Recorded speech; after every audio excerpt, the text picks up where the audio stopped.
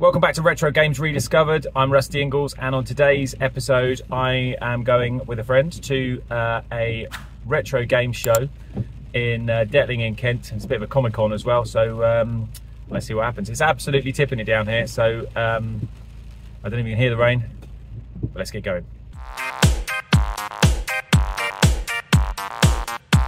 Here we are. This is my friend of mine, Simon. Say hello, Simon. Hi, Simon. We are at, where are we? In Detling. At the county showgrounds at the Comic-Con stroke retro games fair. Yeah, and it's we've only just got here, so it's pretty good so far.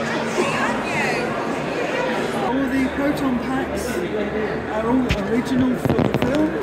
Everything is from the original film. So even there's on the other side of the roof rack, you'll see two air cylinders from World War II airplanes. The roof rack, before my late husband died, he welded up to the correct measurements. So yeah, it's been a very long. And what's the base model of the car? It's a Cadillac chassis. Yeah. But Cadillac, of course, sent these are Hearst stroke ambulance. Yeah. Combi. They sent them through 4 different chassis. Coach builders. Yeah. This is a Millimeter, which is the one from the original film. Yeah. And my late son, who died, this was used as his hearse. Oh, really? Fitting on the floor on the under panel there. Yeah, it flips over and there's rollers on it for the coffin to go.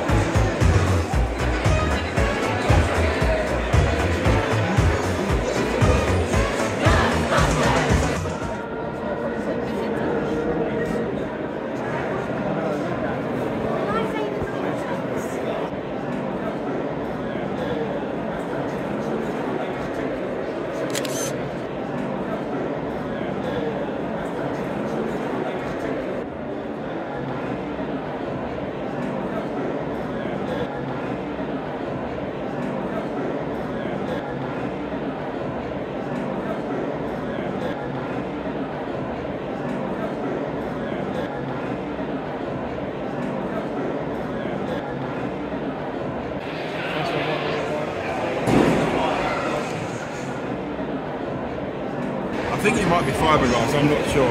Yeah, it looks like fiberglass, doesn't it? Yeah. Is it heavy? Oh, it's light as a feather, isn't it? Not after about an hour, it's not. I bet, yeah. You look great though, you look very good.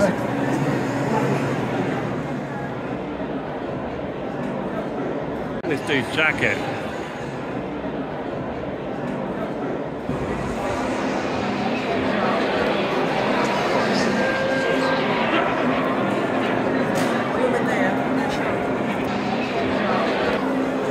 Where's the join on it? The join is there.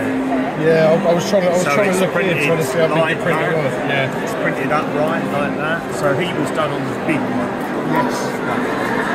So yeah, he was printed one piece upright. That's a piece. Yeah. And then all of these bits like pieces.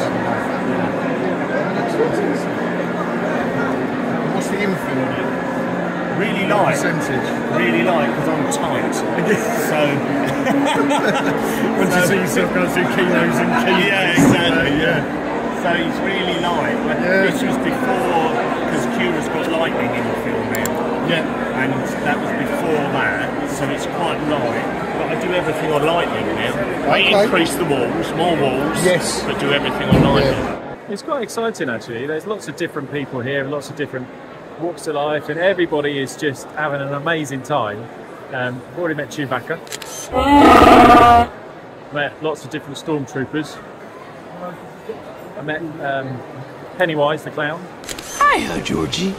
And I'm toying with the idea of having getting one of these mystery boxes as well. Okay, there's a Marvel one, gaming mystery, Lego, and a mega bag.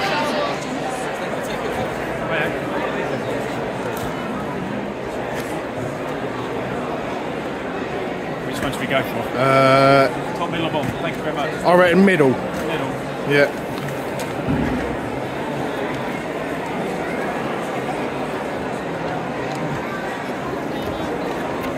Mystery Man.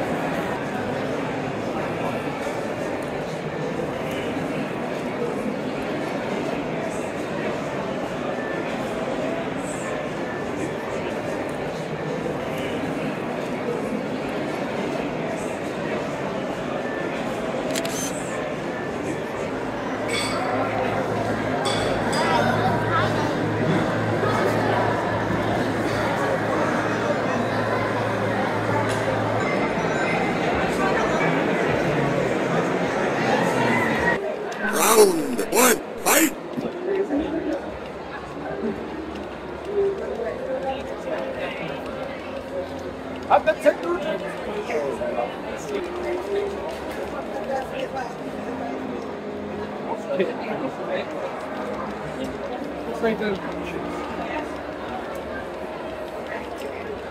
Oh, look at this, look at this!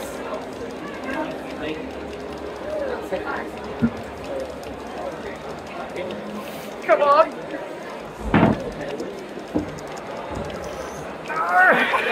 Oh, come on!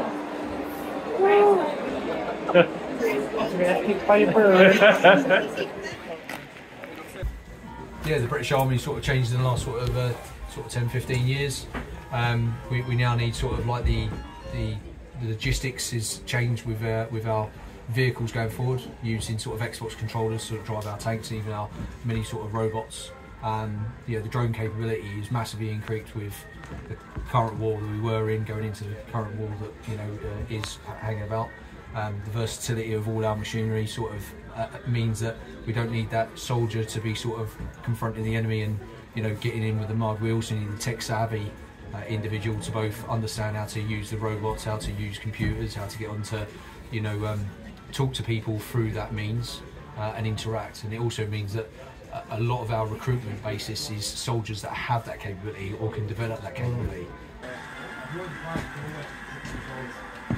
So what's the Army's position at the moment? So obviously you've got people with ASD, but they are absolutely computers are their thing. It's a really good question. There is obviously rules put in place, especially things like the Royal Marines that are looking into that.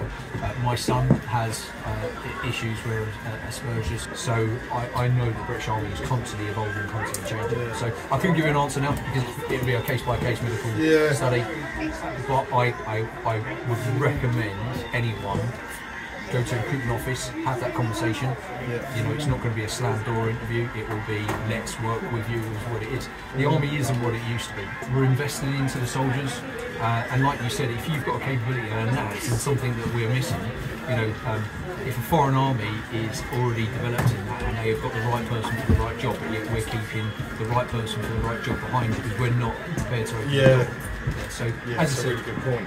It's not a question that I can answer today. From my point of view, the Army tri-service. It's not just the Army. I'm talking from a grassroots of what I've come from, but from the tri-service of what I've seen and the people that I've worked with, and being on the spectrum within the military. We're definitely going in the right direction. Concentration. No! Who was that? I'm bloody third now.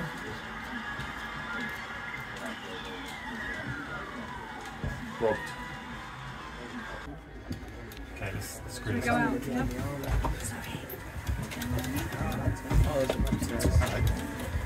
Since when do you go big on PacMan? Let's go big or go home. That's my mantra. Well, I've got to say, it was an absolutely brilliant day. Everything was there, and it was just really, really good fun, and obviously people living their best life, to be honest. It was, brilliant. If you ever get a chance to go to one of these things, I'd highly recommend it. And also there was, there was Fat Thor. Thanks for watching. Please like and subscribe. See you soon.